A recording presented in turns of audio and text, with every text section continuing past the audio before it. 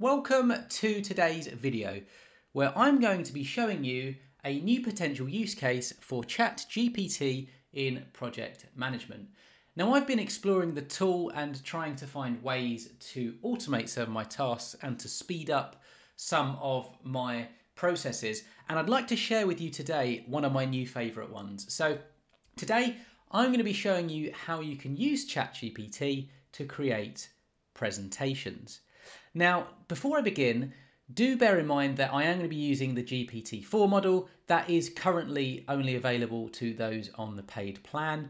So if you are new to ChatGPT or just have kind of a standard plan, do consider that you will be using the 3.5 model and your results may be slightly different. So I just wanted to caveat the video there, but let's delve into this video and how we can actually build really kind of useful presentations for different stakeholders, whether they are clients, whether it's kind of internal stakeholders.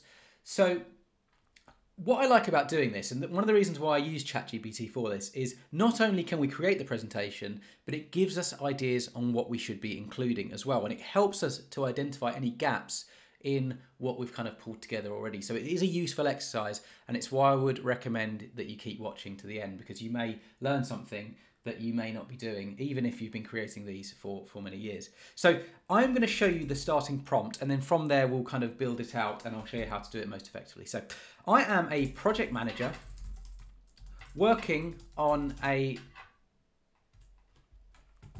technology upgrade project.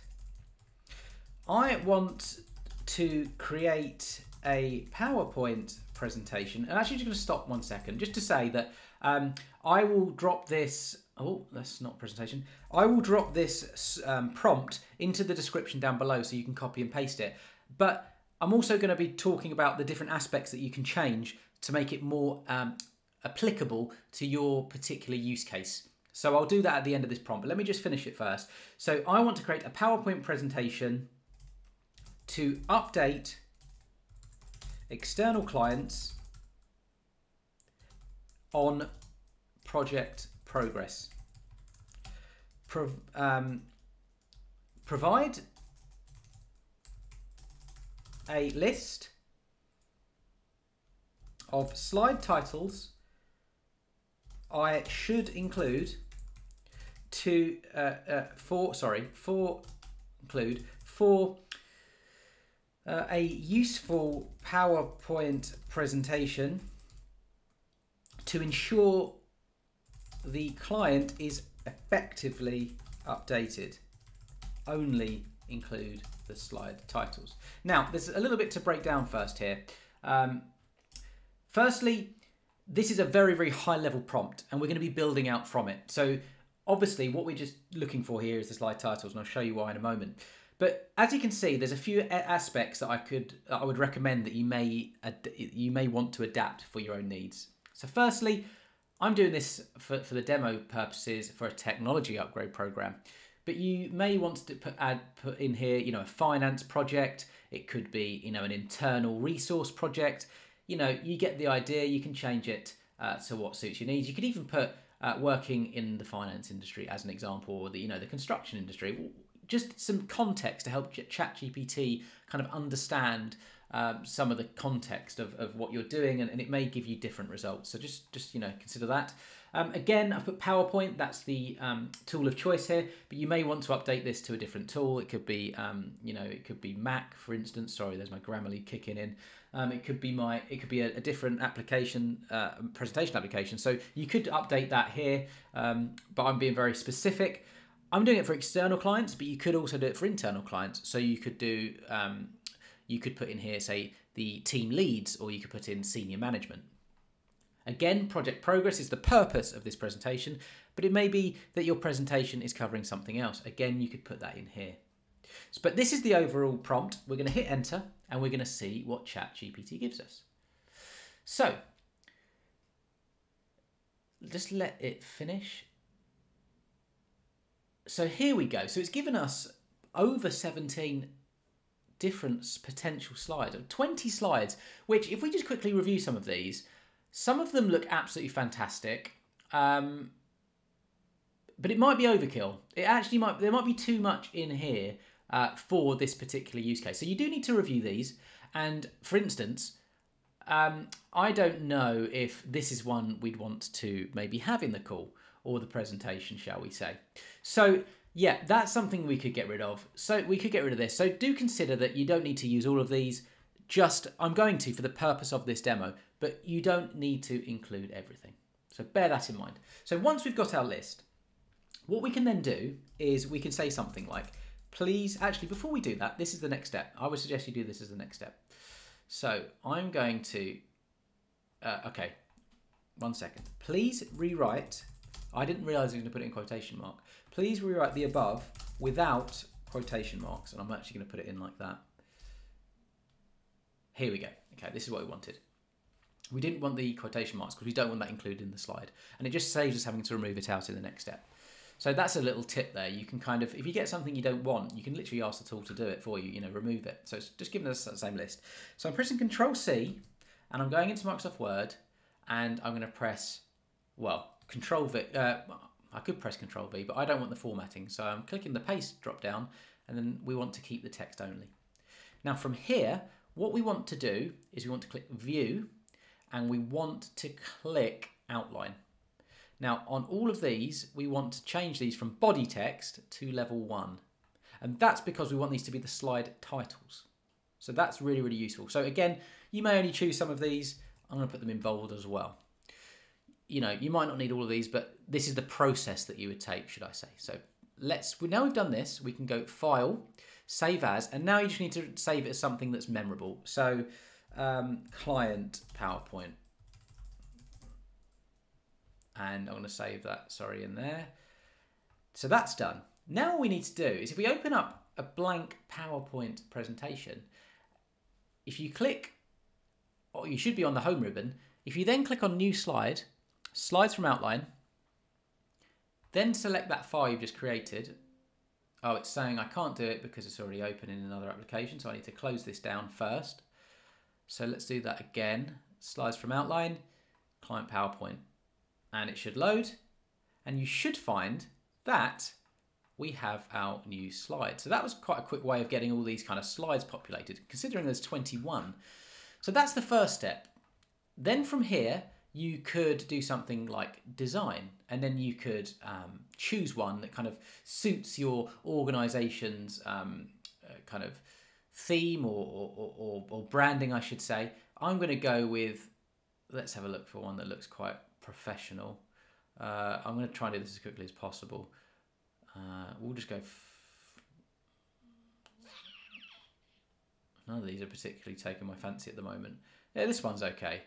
So here we go. We've added this. I mean, it's not ideal, but I'm just trying to show you how you can quickly format it using the design functionality of PowerPoint. You may not even want to do this. You may want to kind of explore all the other options as well. I think if you click on, sorry to kind of go off track a bit here, design isn't actually the purpose or what we're interested in at the moment per se, but you're building a PowerPoint, so it's going to be quite important. So yeah, let's leave it at that. What you can then do at this stage, we've got this is the basis of our presentation. At this point, this is where it gets quite cool. This is what I'm liking at the moment. So this prompt is really, really useful. So what you can do is you could then say, let's have a look at some of these actually. Let's see what one would make sense. So here we go. Let's go with slide 3. Please create, always be polite, please create the slide. Actually, no. Let's prime the tool first. That's probably more ideal. So please provide an overview of what we should include in the, let's go with this one, work completed to date slide. It's kind of obvious really, but let's just see what ChatGPT says, because from here I'm going to be putting in a future prompt that's going to really, really help us. So this is priming the tool for our next prompt, by the way. So even if you know what you want to include, sometimes just asking the tool to do it will then help your future prompts. So this looks great, of course, but this prompt is where you take it to the next level. Create the work completed to date slide, including the above, in tabular form. enter.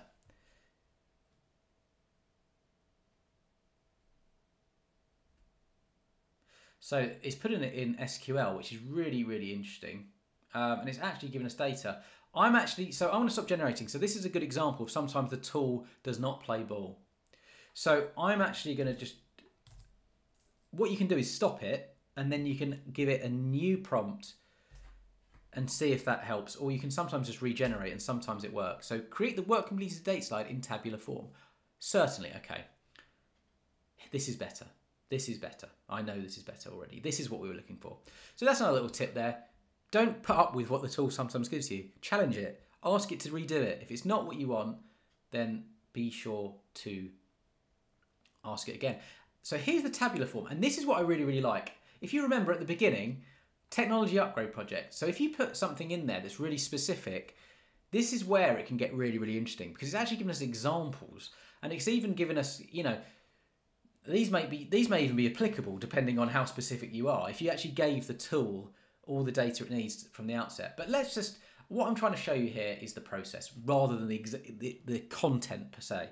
So all you need to do now is select this table, Control C, now go back into our presentation. We can find the slide it pertains to, and now we can just go paste, and so I've pasted the table in. So I've done that using the first use destination. There's a couple of options. You could press Control V, and it's going to keep the destination formatting. You could press keep source format. Oh no, sorry. The first one I did was a source formatting. You can keep the destination theme, and you can also, no, you wouldn't want to keep the text only. There's also paste special, so you could probably do it as a, no, that's our only options. But still, what I'm trying to get at here is how you can quickly build out these effective tables, which you're probably going to want to have in your presentation. So from here, all you would then do, obviously, is just play around with the formatting. So here I might want this as some kind of, I want to change the text. I want this to be in this one, and I want this to be bigger than the, below, and I want this to be kind of, I want this to have some kind of background color. Let's see where that is. What's this one? I don't know where the background's gone. Right click maybe. Right click and format shape and fill. No fill, solid fill. You can change everything here. We don't want it in green, that looks a bit silly. But you get the idea. What I'm trying to show you is how you can quickly, and then you could obviously update each one, or, once it's in there. But what I'm trying to show you is how you can quickly build presentations with ChatGPT. And I'm a massive fan of this tabular form addition to the prompt, because it just gives it in this really, really useful formatting. You don't have to do that. You could say something like, let's go back as to the example. We could say,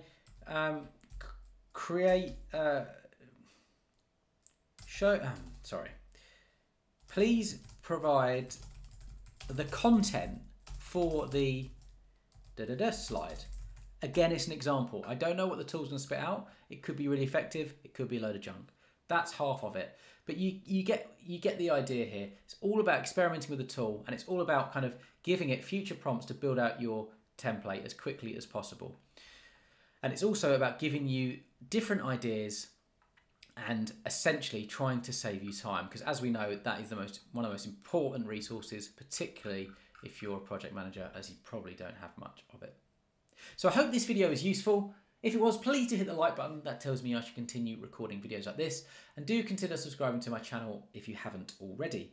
If you head over to my channel, you'll notice I've got plenty of other videos just like this, which may benefit you, ranging from using ChatGPT for creating different artifacts, all the way through to project management methodologies, processes, and just training in general.